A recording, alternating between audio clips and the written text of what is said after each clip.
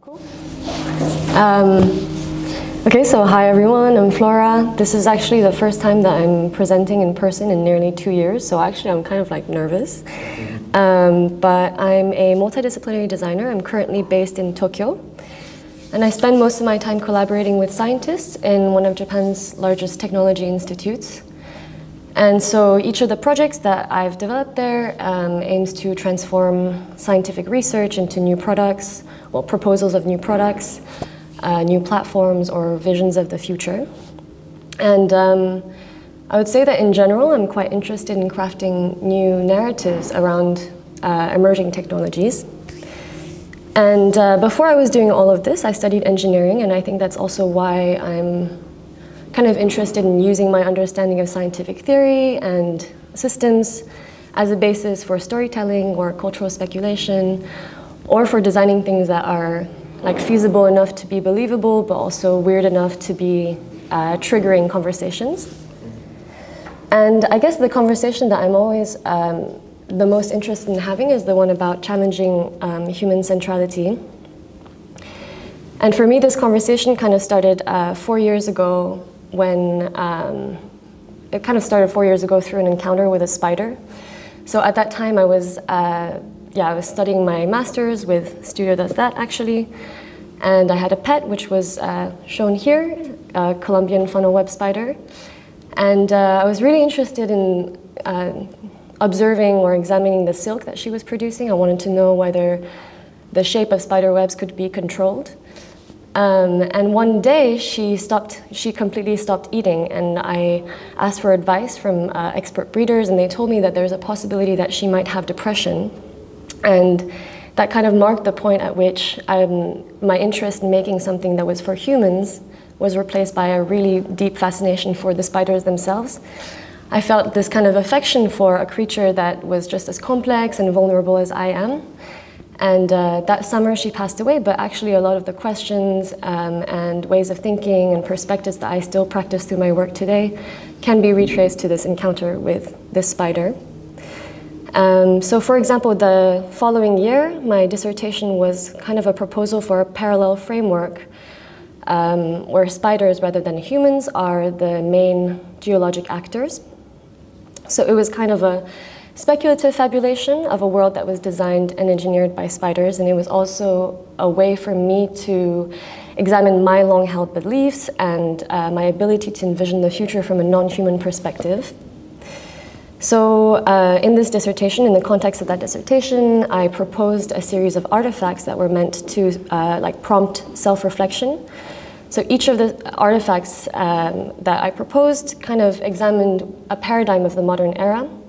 So this one, for example, was thinking about systems of production and consumption. And it was kind of about how, like humans, spiders like to make things, and they kind of understand that to be alive is to form environments, which in turn form ourselves. The things that we make, they're tied to the stories that we wish to tell, and they depict the way that we perceive and also arrange the world that we share with others. So this artifact, I guess its function is to give users the possibility of a life with minimal impact on the environment through a kind of bioartificial process of printing that would be made possible through advances in synthetic biology and morphological computation. So this was another artifact which was examining the theme of exploration and invention, which is something that I also think humans and spiders share. It's kind of like a new type of interplanetary mobility tool that imagines how spiders would want humans to move and encounter the final frontier. So it's kind of meant to prompt the user to think about the future of space exploration and how we can shift it away from kind of imperialist motives that have marked its past. And the way that it supposedly works is that it captures the polarized pattern at the zenith of solar radiation in a weightless environment. And then it reorients the user towards a direction where electromagnetic energy of the sun is weak due to solar harvesting. And then it allows the user to concentrate the sun rays in its center and then reflect it back into space. So kind of restoring the balance between the solar energy that is used and then the one that is returned to the cosmos. So I carried on all these ideas and all this research at Thomas Saraceno's arachnid research lab for a summer as an intern. I had the immense chance to learn and work with a very talented group of people who are philosophers, biologists, architects, designers, and we prepared a show at the Palais de Tokyo, and I worked on the large-scale installations that were co-created with spiders. And then in parallel, I was also working on creating a material library where I kind of examined the ability of different types of spider silk to absorb particulate matter. So yeah, I guess through all these experiences trying to think and design and engineer like a spider, I learned 3 sort of lessons. And these lessons are entanglement, rhythm, and lightness. So first, entanglement. In South Africa, I found there is a local community called the Yombe people, and they weave this, this pattern called kondo buba, which kind of depicts an interlocking series of shapes in a kind of a symmetrical pattern, similar to a spider's web. And when the Yombe people designate a leader as kondo buba, they signify that they feel a feeling of love towards a leader who has the qualities of a spider, able to catch its population in its web. So I think these people kind of understood the value of placing human networks within a complex web of life, and whether it's about designing tools or producing artwork, it's always about, I feel like it's always about connecting things like disparate entities, embracing entanglements, complexities, and breaching those boundaries. And then the second kind of lesson is rhythm. So one interesting thing about spiders is that they're pretty much blind, even though they have so many eyes. So they have all kinds of different sensory mechanisms that allow them to tune into the world. They use their webs as extensions of their bodies, and they use vibration to perceive the world. So when actually 2 spiders meet, the male spider has to pluck its web to the same frequency as the female spider in order for the mating to be successful. So there's an immense amount of rhythm in the life of spiders. And I think from that I learned to tune in or to try to understand senses that I could not experience directly myself. And I think I also learned to create a language for things that the world has not developed the vocabulary to describe yet. And then the last kind of lesson is lightness. There's this very weird behavior that spiders practice, which is called ballooning. It's a method of aerial dispersal that they use for kind of like collective traveling.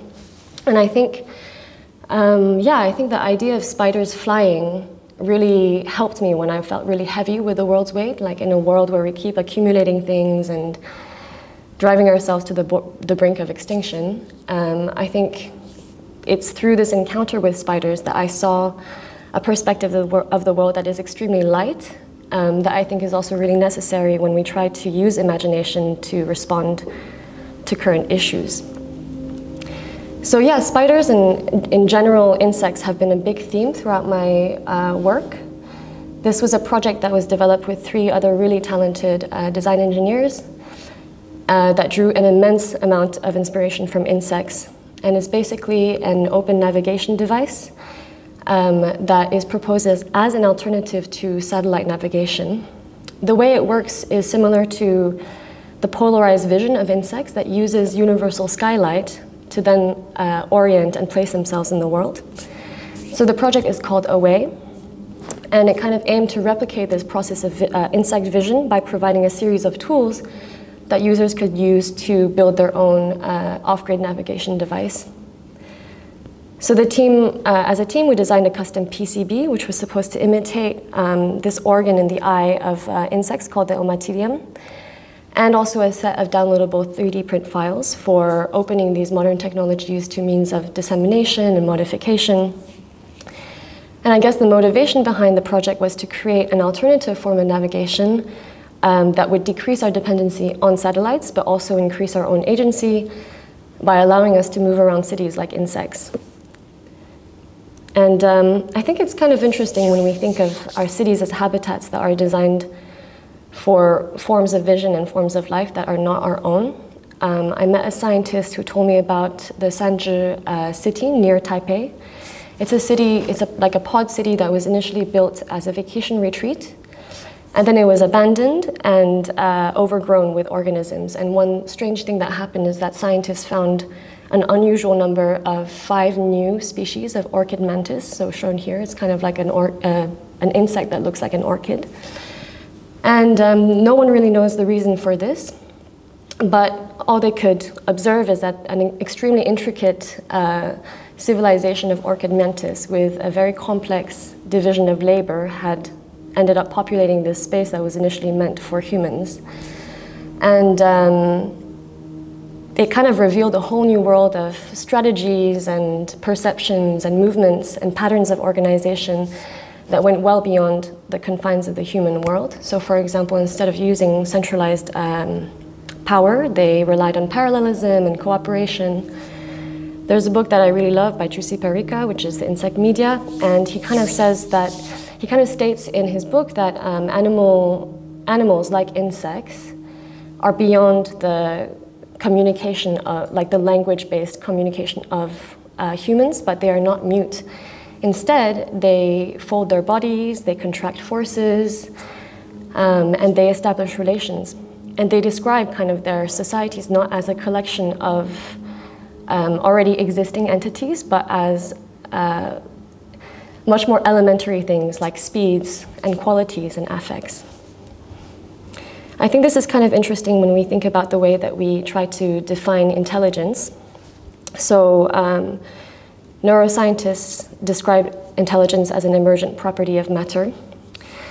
And actually in the fields of design and engineering, I think it's a pretty important thing to try to think of intelligence as something that is not necessarily tied to human logic. I've felt this need, especially on projects where I'm working with AI or robotics or interactive systems, because often what happens is that the threshold by which a certain assembly of materials is recognized as intelligent is associated with its ability to reflect humanness. And actually this tendency is not only problematic to me, but it's also dangerous. First of all, because we limit our capacity to conceive intelligence as something that is beyond our own obviously limited abilities.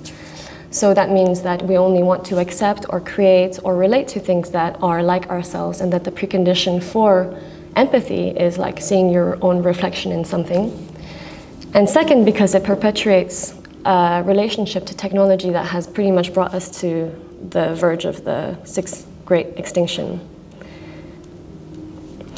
In philosophy, there's this problem called the other mind problem, which poses this question, which is how do you communicate with a mind that is embodied in the world so differently than you that any shared references are uncertain?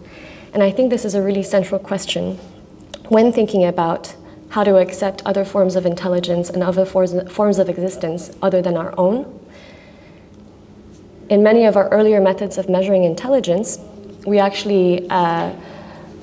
actually has to do with replicating human behavior. And the most famous of those is the Turing test, which is also known as the imitation game, which is a test, well, I guess it's extrapolated as a test where the machine has to pass as human.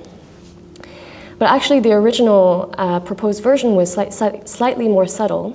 Alan Turing had actually proposed the Turing test as a variation of a popular parlor game where a man and a woman have to convince a third player that they are a woman.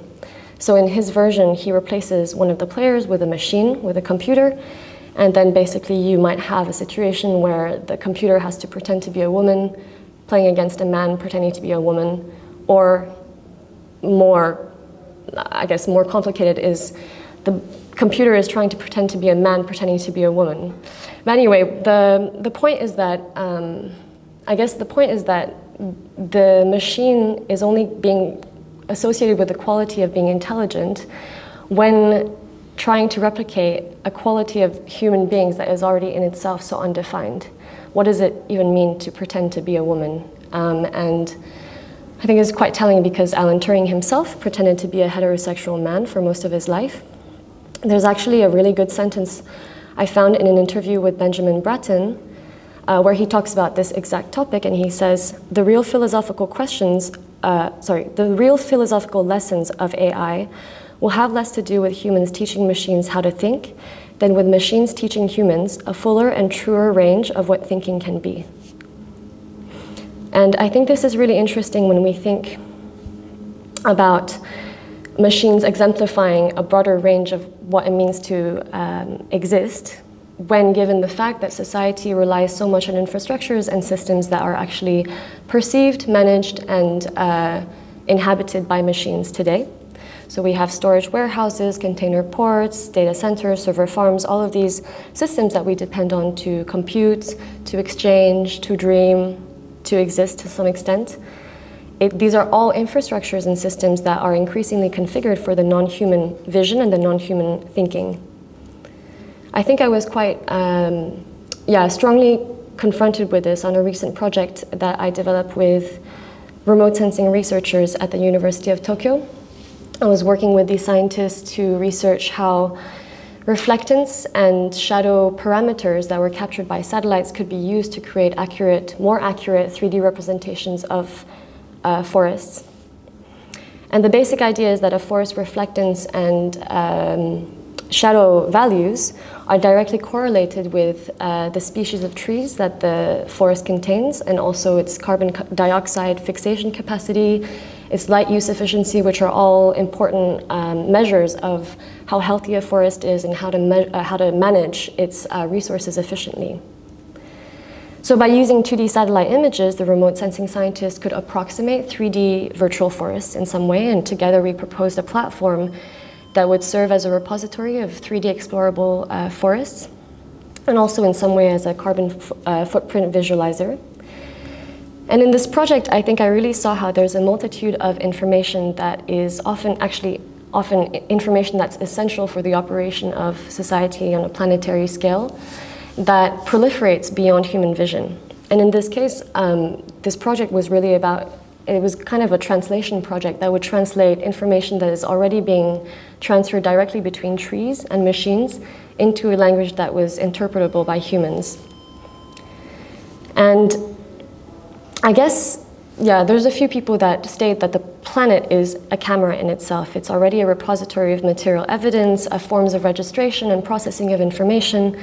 And these computers, these satellites, these remote sensing technologies that we use to detect things like shadow parameters and then manage forests as resources are in the end just translation devices.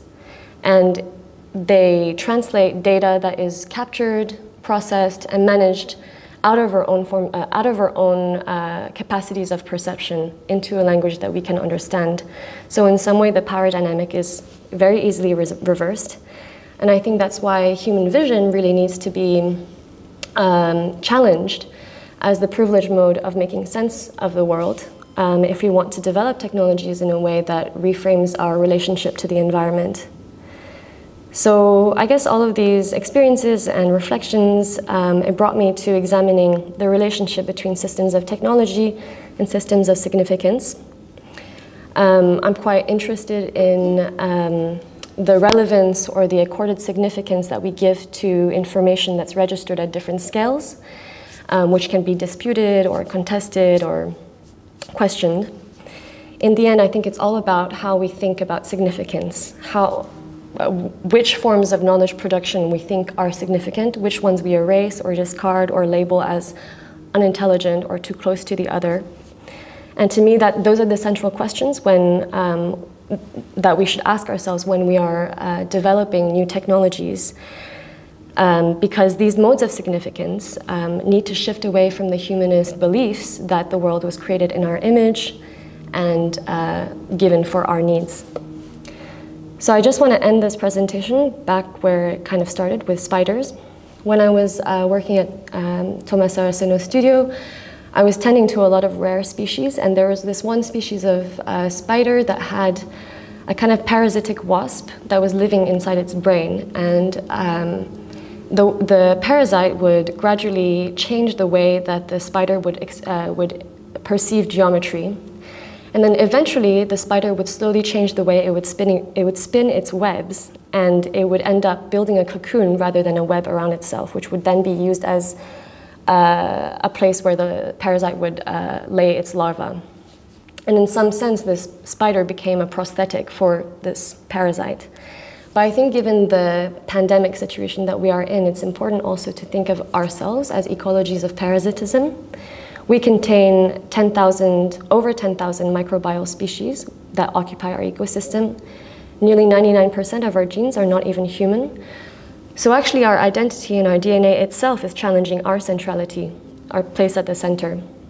And our extinction, which it could be kind of seen as a collaboration between us and these other species that inhabit us. And on the long run, I think the bacteria, the viruses, and all these other elements that are already part of us will probably most benefit from this geological age. And so, in conclusion, I would say it's quite important to embrace these encounters with other non-human beings or non-human machines in order to learn other forms of survival, but also learn other forms of thinking. That's it. Thank you.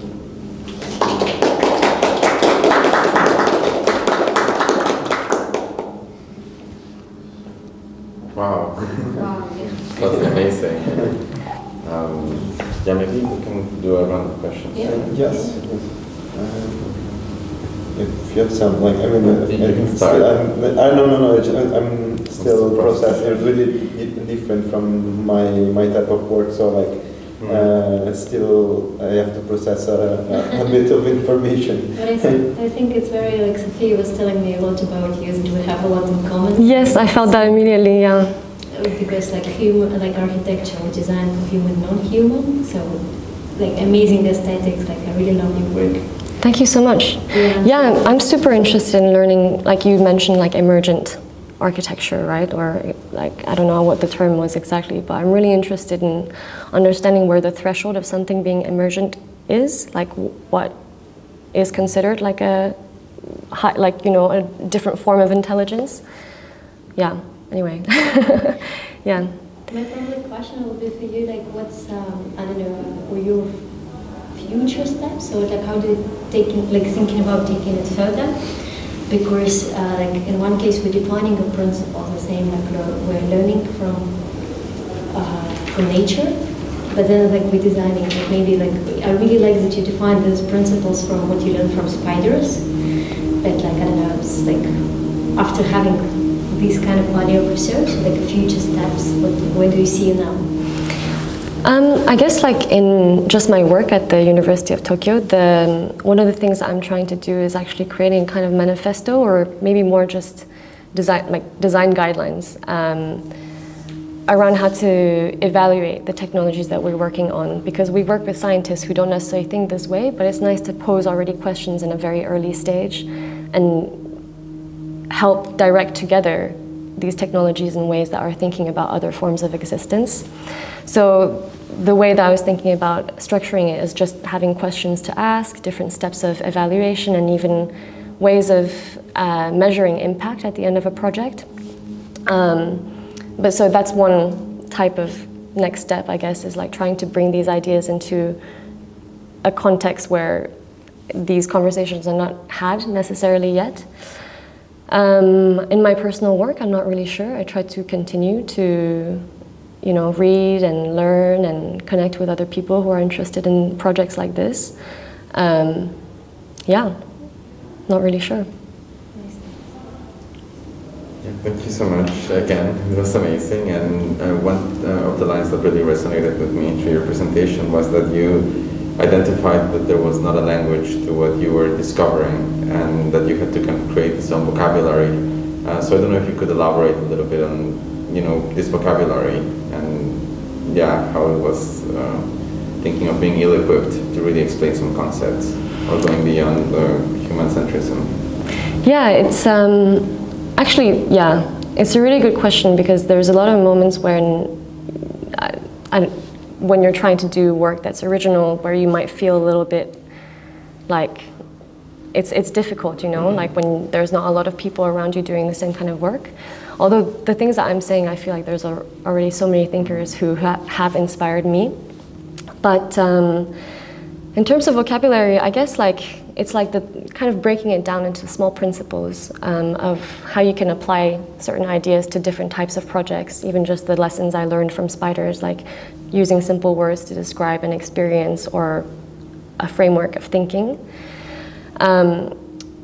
One thing that I wanted to do, I think I mentioned it, I was creating like a library of material research on spider silk as like a form of absorption of particulate matter.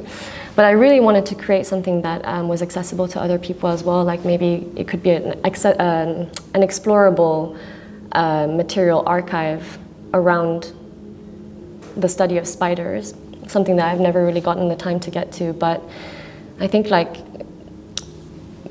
bringing those conclusions in, but also disseminating them in some way is really important, because you get feedback and you also get to make it into a real language that is like practiced by other people than yourselves.